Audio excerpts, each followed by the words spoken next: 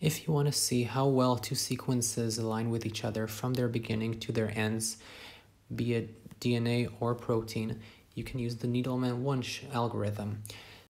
So let's say that this is our scoring table, and that these are our two sequences. So this would be the algorithm showing the value for each cell in the table that we will build. So I also rewrote it with my own personal notation. So the value in the ith row and the jth column is going to be the highest or the maximum of one of the three. Either the value of the cell that is up and left of our current cell plus either a match or a mismatch, which is either +1 or -1, or the value of the cell on top plus indel, or the value of the cell to the left plus indel. So this is how you initiate the table. You basically write those two dashes before each sequence, and you add a 0 in the top left corner. Then the first row and the first column are going to be the easiest. So to do this cell, you basically only have one option. You can't really go diagonally to the left up. You can't go up. You can only go to the left.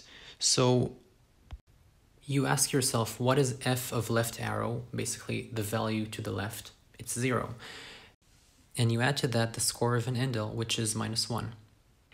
So since this -1 corresponds to looking at the cell to the left, we're going to draw an arrow to the left. Then we continue for the rest of the row using the same way, only being able to look at the left. And this is what you end up having. And you do the same thing for the first column, and this is what you get. And then you move on to the rest of the table. But it's important to note that your indel score might not be -1, it might be -2. So instead of having increments of -1, -2, -3, you may have increments as shown here, -2, -4, -6. So back to our table, in order to figure out the value of the cell here, we're going to zoom in and see what is the maximum of the three possible values. So the first option is the value of the cell diagonal to this one, plus a match, because we have an A and an A. Or we can look at the cell up top. The value of it is -1. We're going to add to it the score of an indel, which is -1, and we get -2. The value of the cell to the left is -1. We add to that the score of an indel, which is -1. We get also -2. The maximum of these three values is 1, so we're going to write it in the current cell. We also draw an arrow from our current number, which is 1, back to the cell that produced this one, which is 0. In case this max value is yielded not only from the diagonal cell, but also from the one up top, then we draw two arrows, one diagonally and one up.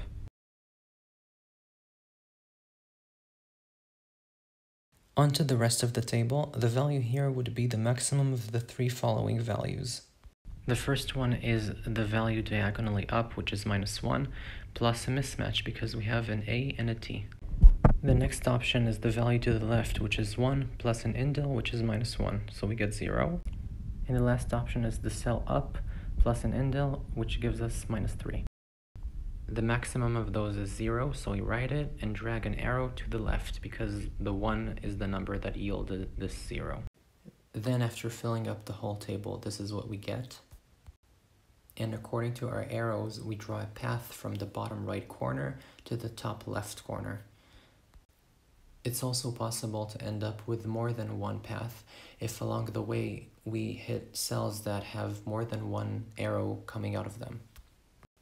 So our alignment score is the number in the bottom right corner, which in here is 2. And then we can start the actual alignment. So we start from the right side. Since the arrow coming out of the 2 is diagonal, we either have a match or a mismatch. So we write both nucleotides against each other. The next step is the number 3, which also has a diagonal arrow, which means we will also write 2 nucleotides against each other. This time they match, so we write a line between them. The next number is a 2 with an arrow pointing up, which means we have an indel. In order to know if it's the top strand or the bottom strand that has the indel, you have to look at which strand doesn't have any progress made through it when you move along the arrow. So we go up the arrow, and in this strand we don't go upstream, we just stay in place. So therefore we write a dash instead of actually continuing and writing the next letter as we do in the bottom strand.